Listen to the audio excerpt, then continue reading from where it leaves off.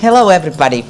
So my topic is talent development in academia, and this is a topic I have studied, I can't believe it, for the last 20 years.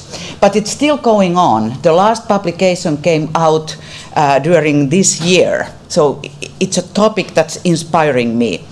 I'm going to bring the gender issue. Yesterday I decided that maybe this is the time to really bring it up. And then in the end, I'm also going to bring up some pedagogy that would promote creativity and talent development. This research started already in 1999, like I said, 20 years ago. And it was a research project funded by the Academy of Finland. Academy of Finland is the biggest funder of our research. And the name of the project was Actualizing Finnish Giftedness. And like you can see, the project was funded for 8 years. That's very unusual. So the Academy of Finland usually gives you like a 4-year funding. But in this case, they gave me another one. So the project went so well that I got another 4 years. And the Finnish data for this study included 166 Finnish Olympians in mathematics, physics and chemistry from the years 1965 to 2000. And these Olympians are young people in the secondary school who take part to the International Olympic Games in academic subjects, and here mathematics subject. So I am now bringing you the world of mathematics and science. We have heard music and art, and now it's the natural sciences. In this study, I also had the parents of these Olympians, 169 Finnish parents, mothers and fathers. And when the study started, the participant Olympians, they were between 21 and 40 years old. And this study is part of the international research project. The other countries are US, Germany, Taiwan and Korea. And the leader of the project is Dr. James Campbell from Jones University, New York. So he's the reason. My husband is the first reason I go to New York often, but Dr. Campbell is the second reason. So we are still cooperating. He's already 82 years old, but he's still writing, he's still active and a creative person. Here you can see the web page about this International Olympiad project. And the research question we have studied all these years is, what factors help or hinder the Olympians to actualize their talents? And I already told you the Finnish data, and the Finnish participant, they took part to these competitions. The response rate was 65 to 70%, so a questionnaire was sent to all the Finnish people who have taken part, and quite nice response rate. And here you can see the gender issue, only 16 females.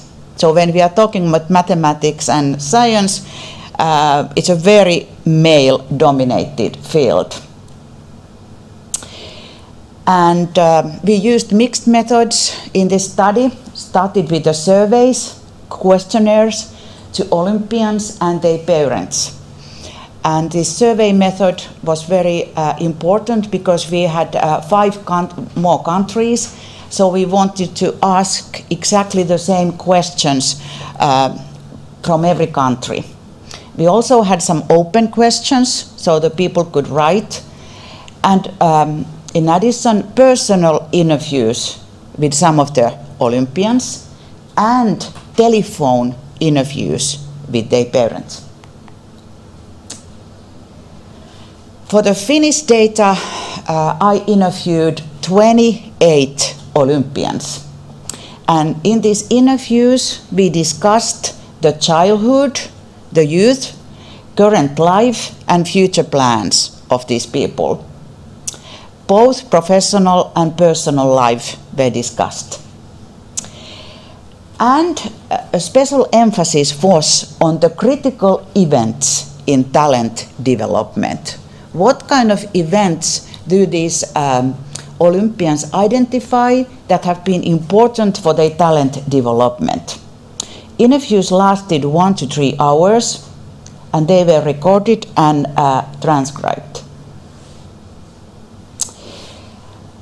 And like I told you that I used this critical events method, they were analyzed, from these interviews, and the critical events were the experiences that helped the Olympians to identify their talent or to succeed in their career. A content analysis was used to analyze the themes of these critical events, and I used another coder, so the interratal reliability was 0.90, so very valid categories. And here you can get an overview what kind of professional lives these Olympians had chosen. Majority of them were researchers in the academia. 35 and 5% at this time. And now we have done longitudinal studies. If you look at the situation now, 50% of the Olympians have a doctoral degree. So majority of them chose a career in academia. Many of them became an engineer or computer specialist or CEO or manager in the companies. They were very productive. So if you look what they have done, they had published articles, they had published books, research papers, and patents.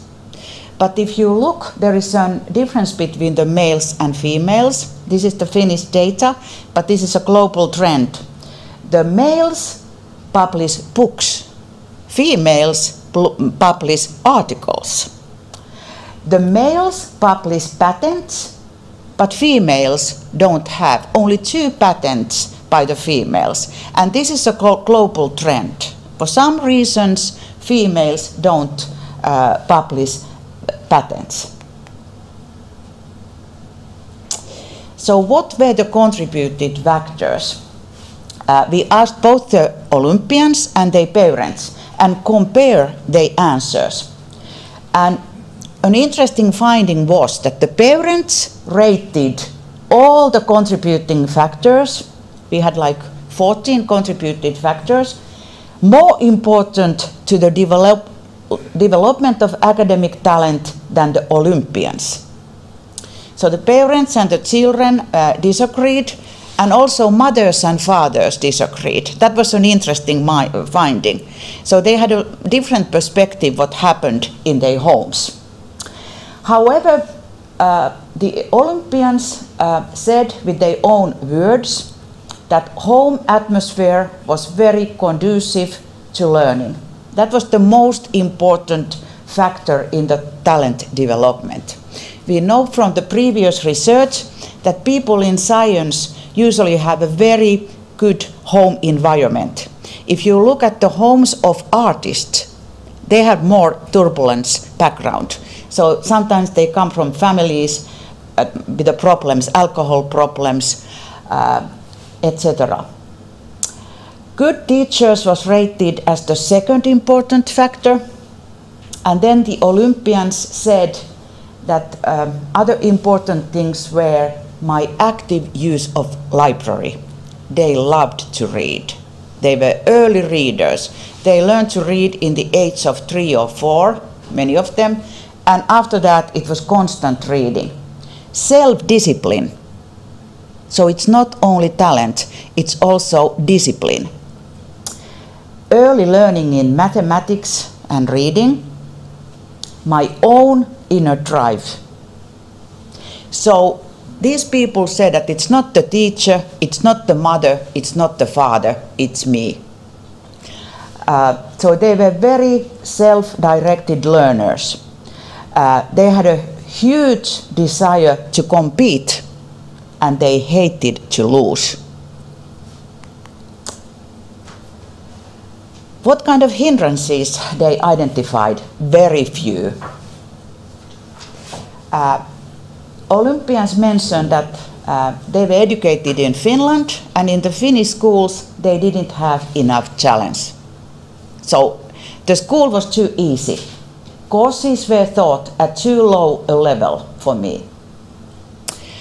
The boys suffered from bullying.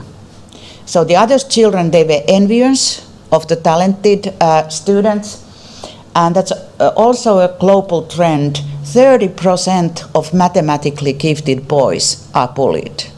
The girls are ignored. And they also complained about the Finnish educational system because it has an emphasis on equality. It really meant that they never had enough challenges. We don't have special schools for gifted children, like for example United States has or some other countries. Finland, it's inclusive education, so none of these kids had attended any special schools. And now let's go to the qualitative data, which is, I'm here highlighting the gender perspective. And I have chosen here case studies of 6 female Olympians of different ages. And I used the methodology that every female I chose was chosen a male Olympian from the data that represented the same age group and professional orientation than the female. So if it was like a 30-year-old female in mathematics, I chose a 30-year-old male in mathematics. And this way I could compare any differences or similarities, what is the effect of gender. And again, interviews, 1 to 2 hour interviews, and then discussion of these life histories.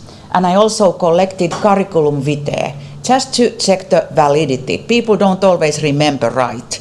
So when you have the curriculum vitae, you can at least check some of these instances they are talking about. All these people have given a permission to use their real name. And here you can see the females. Some of them are in their 20s, some of them are 30s, 50s, and you can see they represent different fields: physics, mathematics, medicine. Here you can see the males who are paired, you know, with the females. For example, Matti, who is 54 in mathematics, was paired with the Kaisa, who was same age and in the same field. If you look at these tables, you can see that the males have more publications, and at this stage males have reached status in the academia, so you can see 2 full professors.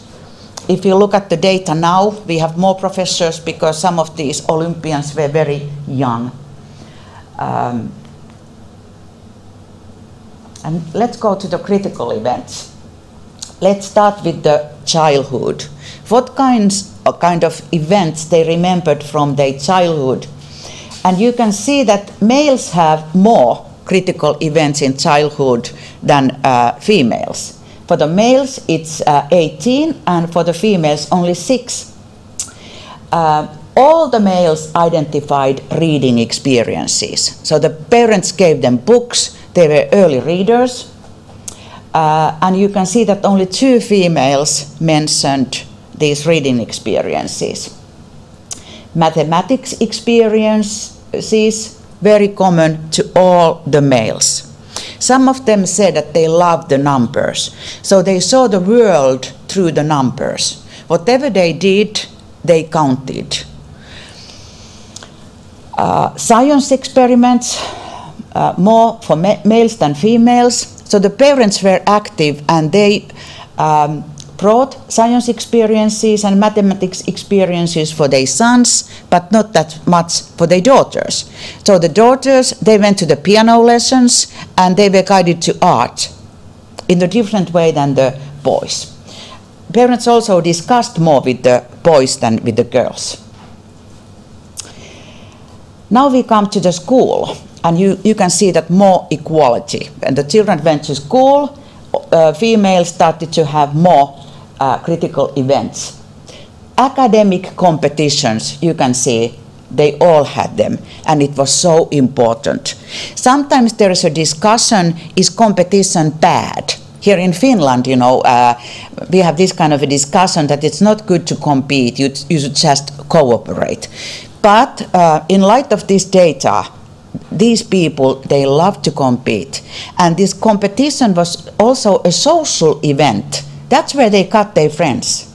Similar kind of talented people who were interested in the same issues. So very important. Teachers' encouragement was more important for the females than males, like you can see. One female from my data told me that my teacher told me that you're going to have a PhD in mathematics. And she did. So it was kind of like self-fulfilling prophecy, what happened.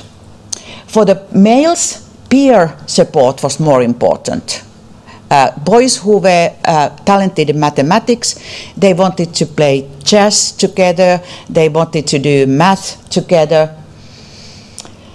And also hobbies were more important than for the girls, and those hobbies were something that helped them to develop their talents. Now we come to college, and you can see that more equality. Very important event was studies abroad. You can't be the talent in your field without some international experiences. And that was true with these Olympians as well. Choosing the right domain. This population, they were very good students, so they were not only good in math and sciences, they also played piano, they were good in everything, so they were usually the best students in their school. However, they said that it was so important to choose the right domain. One of them had taken part to 3 Olympian Games in mathematics, in physics, and in chemistry. And usually the right domain was computer science. So if you were in mathematics, you should, those who chose computer science, their talent development was, they had more chances to actualize it. Mentor support, some of them had it. Here you can see that 2 females and 1 male mentioned it. Events in childhood. Again, males have more events. International cooperation, very important to both males and females. Males mentored the youth, the future Olympians. 2 of these 6 males started to educate the future generation. And then an important choice was the choice of a partner. For the males, they said that they took a partner who took care of everything else so that they could concentrate on their important career. For the females, it was the opposite. The females said they either had a partner who was also in the academia, so somebody who supported the female career, or they were alone. So that was the choice of for a female.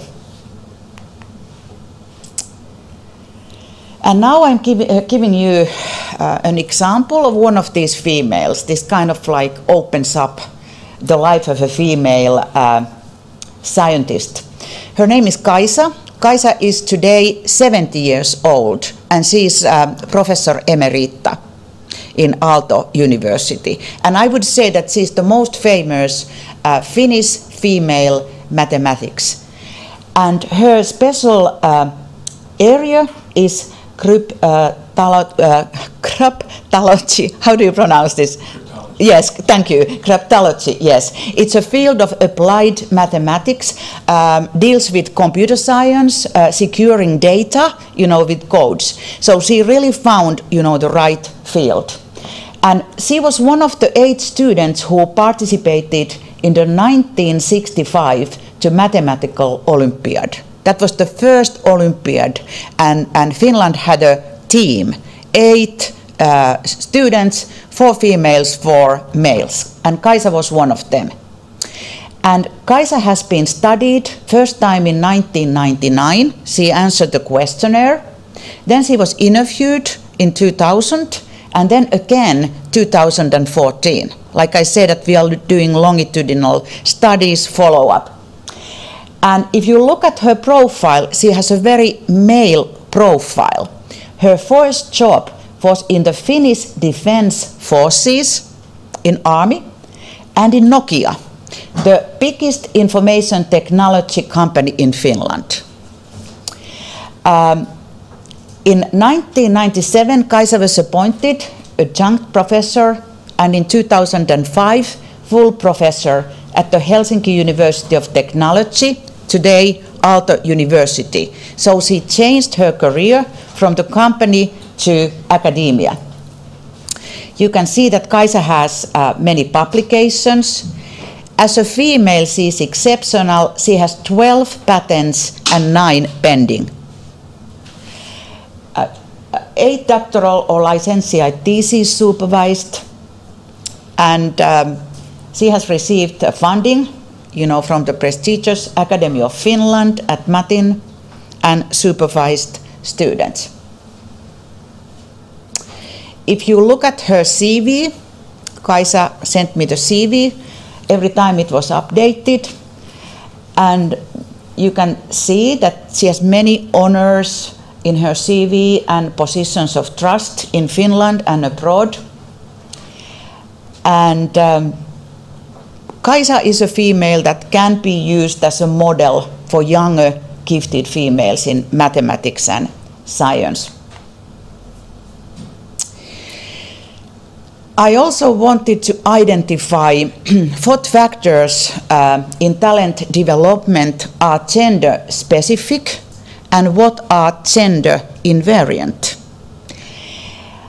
And some things, like you saw, were similar, like all these Olympiads were good students, early readers, good home environment, wanted to compete, very self-directed learners. But there was something that was very specific for the females that I need to emphasize.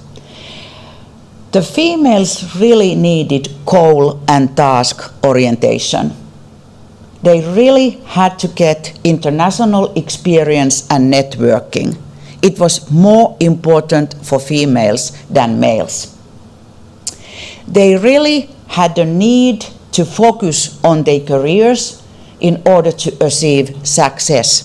Kaisa has 3 children, so she's also a mother. Did you know that the mothers of 3 publish more than mothers of 1?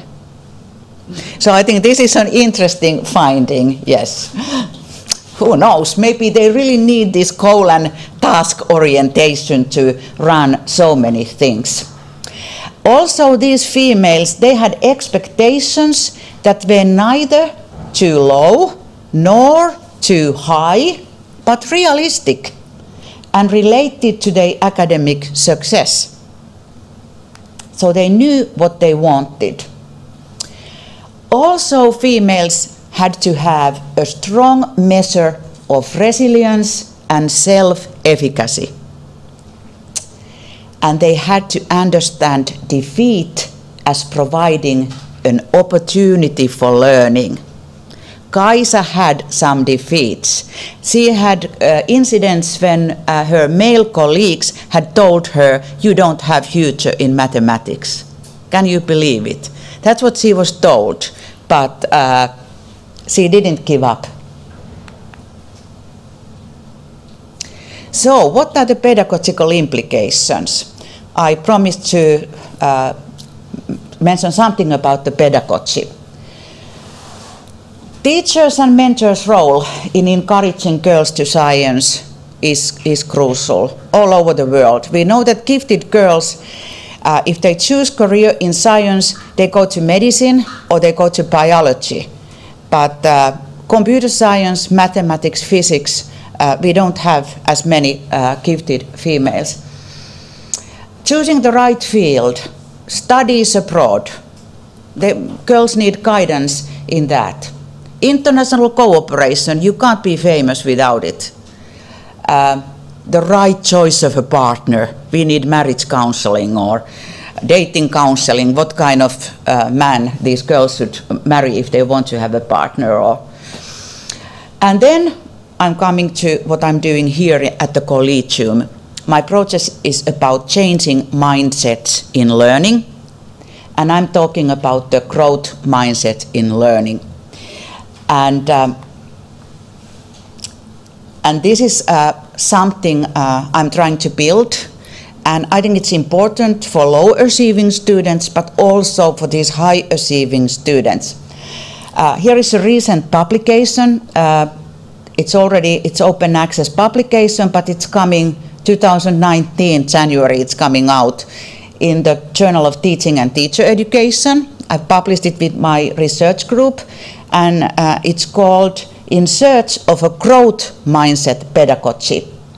And this is a case study of one teacher's classroom practices in a Finnish elementary school. We are showing what kind of pedagogical practices the teacher is doing. This was stimulated recall methodology, so we also videotaped like Keith and analyzed, the video and interviewed the teacher.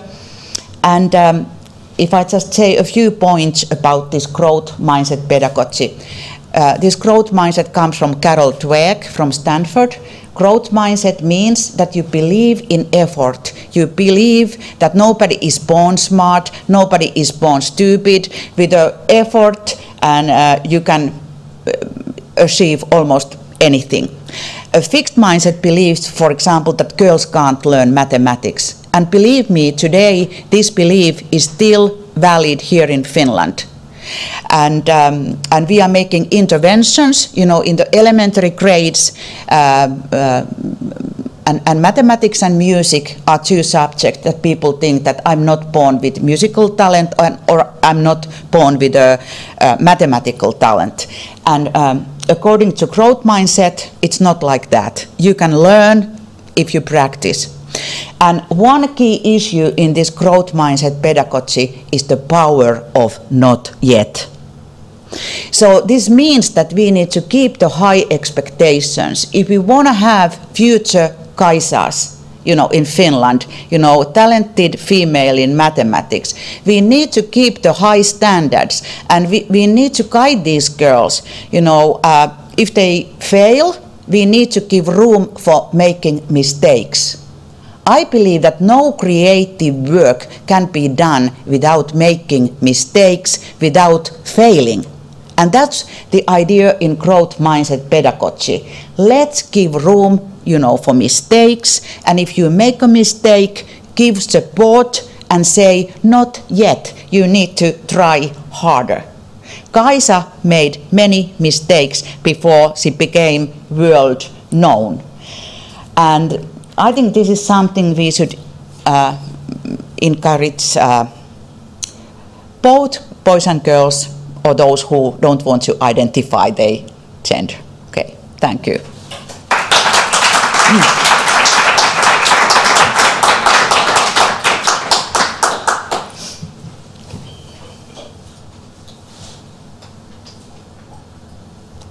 mentioned, if I heard this correctly, you said the children and the parents disagreed about crucial features. Can you say a little more about that? Yes. For example, we asked who has been the most important person in your talent development. The Olympians said myself. The mothers say that the father, and the fathers say that the mother. Isn't that interesting? In the same home environment, you can have a different perspective. Then we made some cross-cultural comparison. Asian students say, my teacher or my parent. They never say myself. So this is a cultural issue. Finland, we are a very individualistic country, actually, and people are very individualistic, and they only want to give credit to themselves. So some of them said, I'm a self-made man. They didn't want to give credit to anybody else. But ask an Asian person, they would praise their parents, they would praise their teachers. Okay.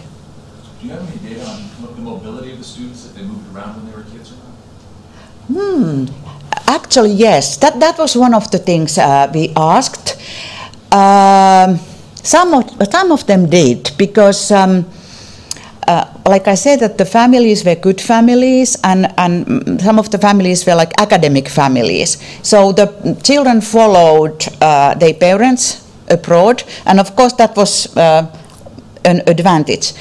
One interesting finding from Finland, which is different from any other country, other people can't believe it. In Finland, mothers had higher income than fathers. This was the only country, you know, in this study that mothers, they were usually teachers of mathematics. And teachers of mathematics, they probably make quite nice money, you know, if they are teaching in the secondary school. So many of these Olympians, their mother was a teacher. Can you specify one thing? I remember this from your last talk. Sorry for stepping. Yes. You just said that mothers of mathematics makes good money. But if I'm correctly from last year, one of your talks also said that the reason why education has been so good comparatively in Finland is because it's very difficult to get into the program. And you were saying that the Zardas in medicine and they actually make good money. Can you tell us two things about this? Because people do not know that.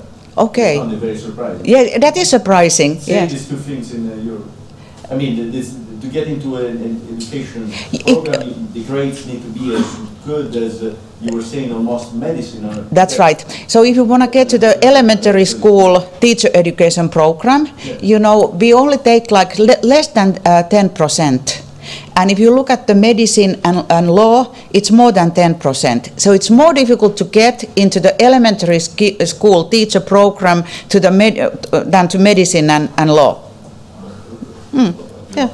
And the pay is okay? Pay is okay, it's the same. You know, I think, you know, at least the secondary school teachers make the same money than the lawyers and doctors, so. No. Well, I know, I have two daughters. The other one is a medical doctor, the other one is a lawyer, so I know the salaries, believe me. Do you know the teacher's salary? I know, I do. I educate teachers. I do know.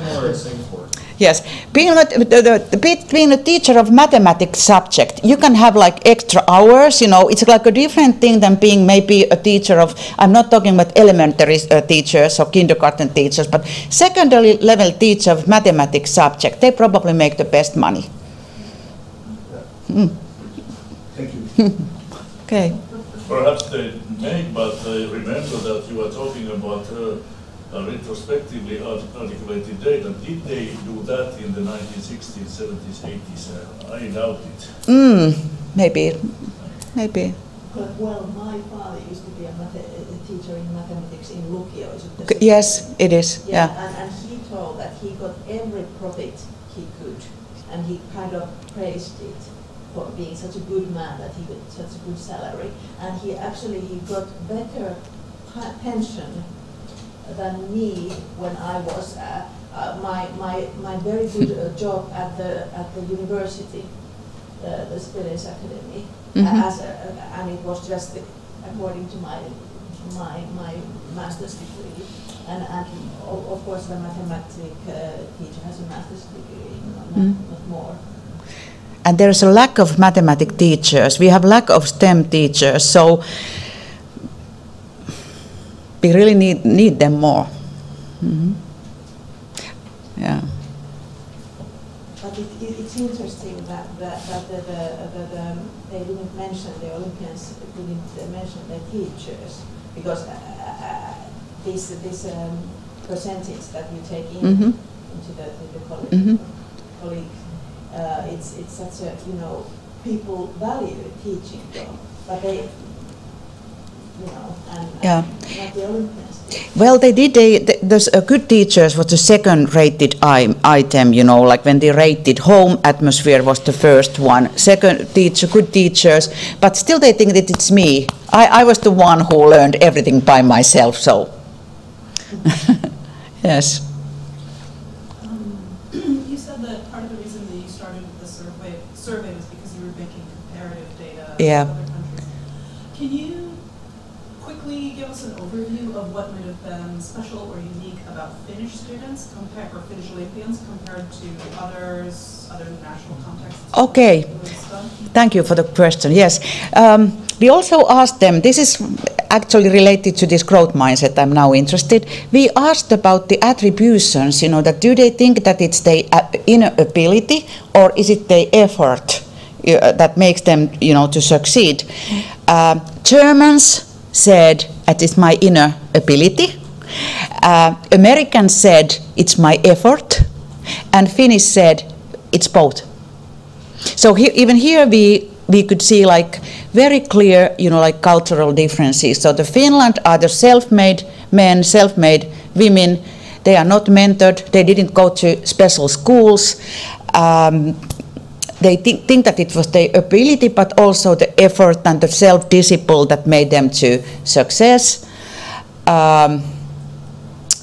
What else? And they were usually the firstborn children of their families. That was typical of the Finnish data. From big academic families, they could have like five children, and the Olympian was the firstborn. That was like the typical family structure. Okay. What about the time of the year that they were born? It is. I know. I didn't look that. It's still possible to take a look, but I didn't take a look at that. Yeah. Then Okay. thank you. Thank you.